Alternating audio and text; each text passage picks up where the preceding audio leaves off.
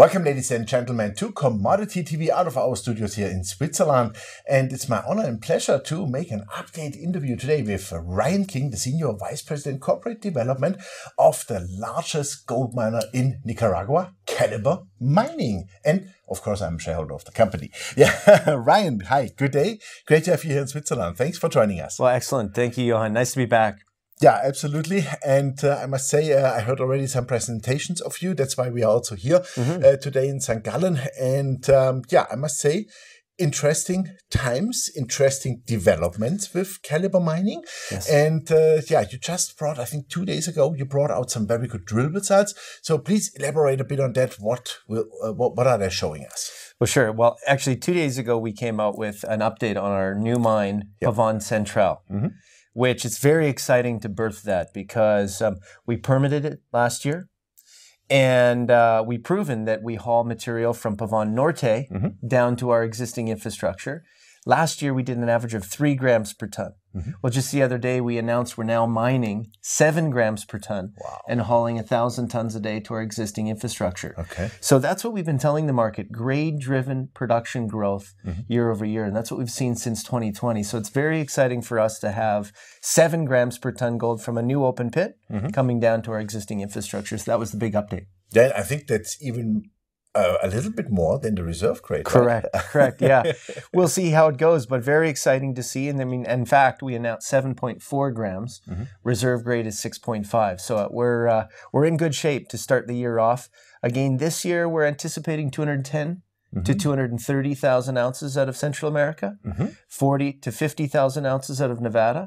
So exciting to see another, if we execute on our plan, which we anticipate we will do, we'll see another record year of gold production. 20% year over year is what we've been growing at since we acquired the assets from Fiore Gold and with our partnership with B2 Gold in Nicaragua. Yeah, fantastic. Okay, before we come to Nevada, because I want to do it a little bit separately, 3 of my team have visited you some weeks ago in Nicaragua. They were super impressed how safe everything is, how the roads are maintained, and especially how your mines are working and how you guys are working. So especially about the roads, what does it mean you are trucking, meaning also, let's say, cost-wise, diesel-wise? I think that's a big thing for you. Sure. But also, do you have to pay for the roads that you use them?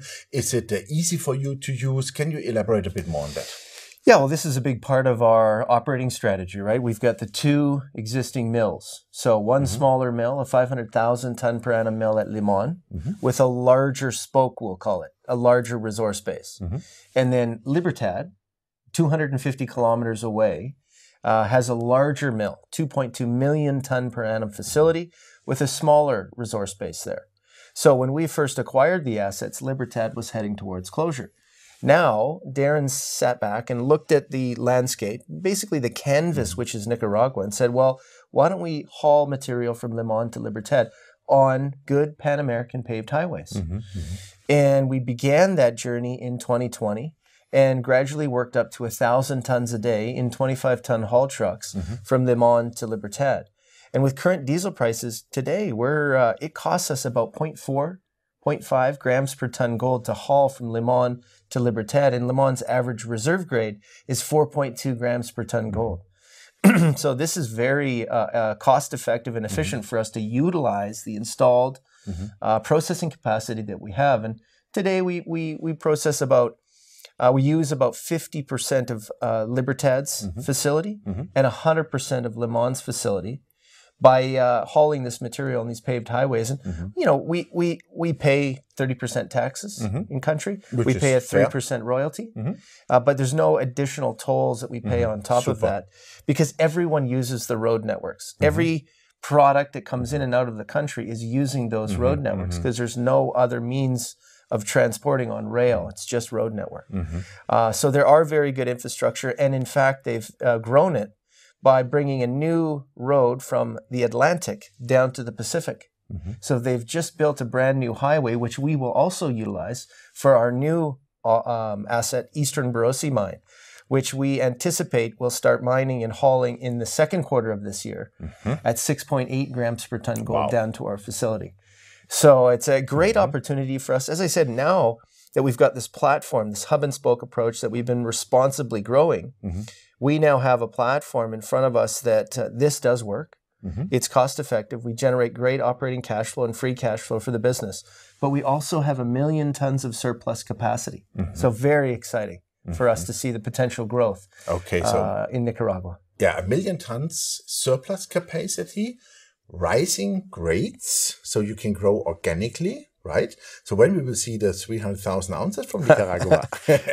Well, indeed, we provided an outlook last year that gave 2022, 2023, which was 250 to 275,000 ounces. That's our official guidance for this year. And then 2024, we actually talked about an outlook of 275 to 300,000 ounces. And this is all based on grade-driven growth. So you see, last year we milled 3.7 grams per ton gold. And we mined a volume of about 1.7 million tons. This year, we're doing the same volume, but 4.8 grams per ton gold is what we're aiming for budget-wise on average. So grade-driven. And then next year, we haven't even got to reserve grade yet. So we put out a resource and reserve at the beginning of this year. We replaced depletion with a new discovery into reserves this year. So we're now sitting at 1.1 million ounces of reserves. However, we increased the grade 16%.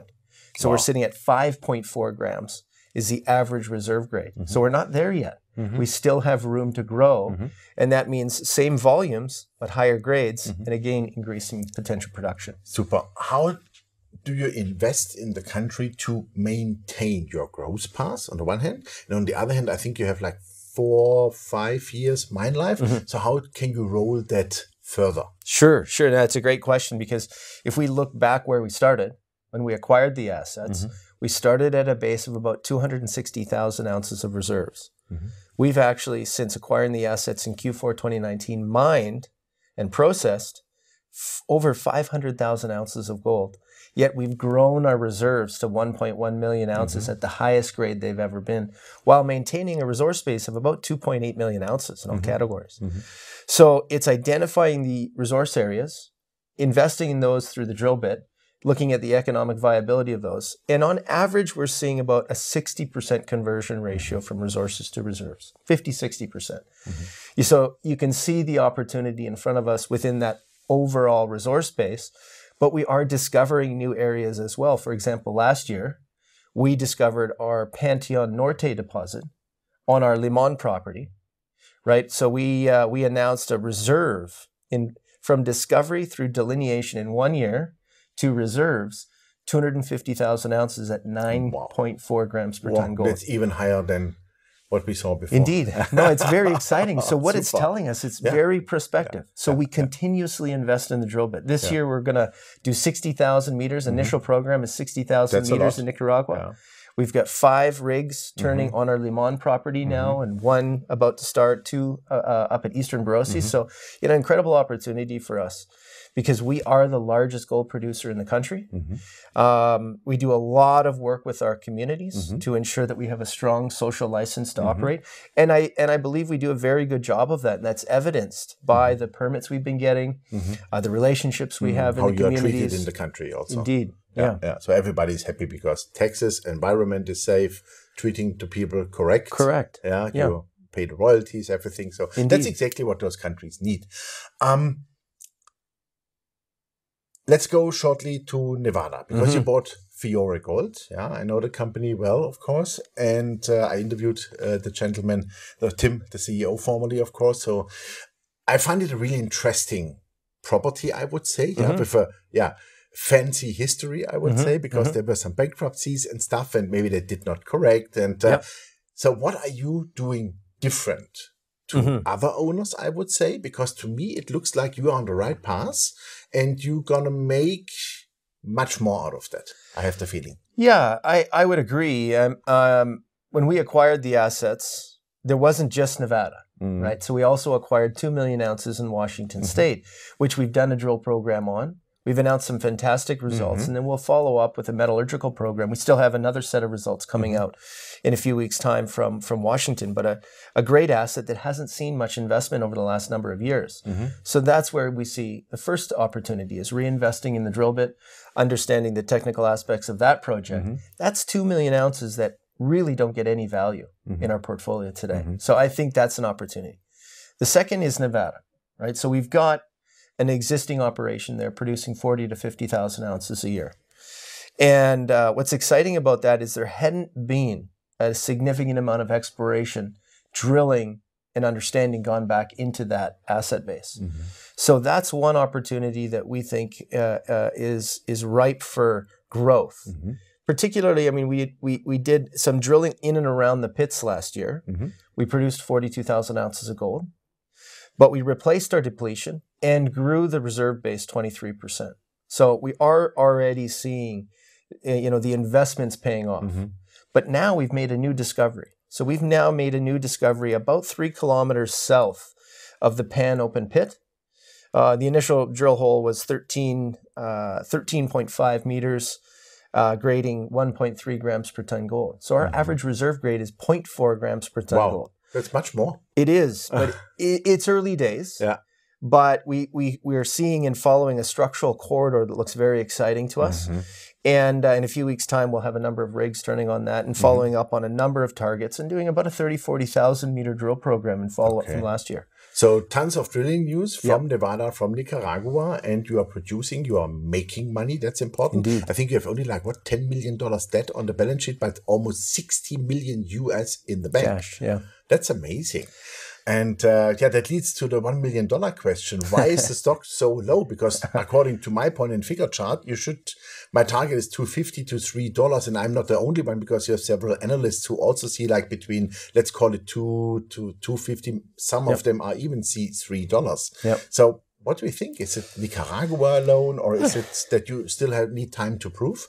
Yeah, I think it could be a multitude of things. I mean, we have changed the operating strategy since the previous operator. We are continuously demonstrating and executing. So, a lot of our peers, unfortunately, have missteps, have come in with higher costs, have missed guidance. And so the gold investors have been nervous, even though we're in a rising gold market environment recently. It wasn't that long ago we were down to almost $1,600 an ounce at the end of last year, and then we shot back up. So I think it's more of an education process. I think there is a little bit of a discount for sure because of the jurisdiction we're operating. People like what we're doing. They don't necessarily love where we're doing it. But as you said, we brought 15 guests down to the country. We showed them where we're operating. We showed them how we're operating. We showed them the infrastructure. And there was a lot of good comments on the back of that, of understanding where we operate. So more of that, and just head down and deliver. We continue to execute as we have done over the last 3 years. I believe, and we're in a robust, strong environment for the commodity, then we will get rewarded. But it's just head down, execute, continue to drill and be successful there, build out additional mine life. And I believe that will turn things around. It's a great opportunity right now. I see it the same way. That's why I'm also on the buying side of the stock. As well, so am I. As you are. Darren and myself have been buying shares. Absolutely. Exactly. So heavy insider buying. I like that. Indeed. That's important. Super. Last question, and I call it the $50 million plus joker, Golden Eagle, because it looks like to me that is something completely forgotten. And you have Kinross as a neighbor, and I think it would be a natural fit. You got a phone call from them already? Well, no, you're right though. But and that's the thing. That's, as I mentioned, we've got 2 million ounces in measured and indicated resources there. It is a past producing mine. We do have neighbors. Hecla is around us. Kinross has a mill and a mine on care and maintenance. So there's infrastructure in the area. As I said before, we've done some drilling and we're getting some good results. We're going to be following that up with some metallurgical work to really understand, the metallurgical flow sheet of that project, to understand how it works. But we think that's a really good opportunity in the portfolio that gets next to no value, particularly for our analysts. They're looking at our operations in Nevada and Nicaragua. But this deposit, I think, represents a fantastic opportunity for our shareholders. And for the first time in many years, we are starting to invest in it again, do some work on the project, advance it forward. And yeah, maybe there's some opportunities there. We'll see. Super. Perfect. Ryan, thank you very much for the update. It all looks good. Opportunities are there. I think opportunities, especially with Calibre Mining. And I would say keep it going, keep us posted, and please hit us with good drill results. Will do. Thank you very much. Thanks, Johan. Thank you. Yeah, ladies and gentlemen, that was Ryan King, the Senior Vice President, Corporate Development of Calibre Mining. And you heard it. The company is in great shape. The production is growing over this year. Next year, they want to be already, touching the 300,000 ounces from Nicaragua alone. Plus, Nevada is also on track. And don't forget, they are drilling really a lot in both countries. So there will be, hopefully a lot of good news coming up. But what I really like also, and when I did my analysis, it looks to me like that the company could hit by year end this year $100 million cash in the treasury. That's absolutely possible. Even if gold price go to 2000 or 2100, it's even more. So think about this for a second. That would mean 1/3 of the market value today is cash. This is crazy with such a reserve base, with such a resource base, with such a great production base. And this is why I think Calibre Mining is really worthwhile to have a very, very good look on the share. I'm a shareholder. Maybe you will be in the next one. Thanks for watching us, and bye-bye from Switzerland.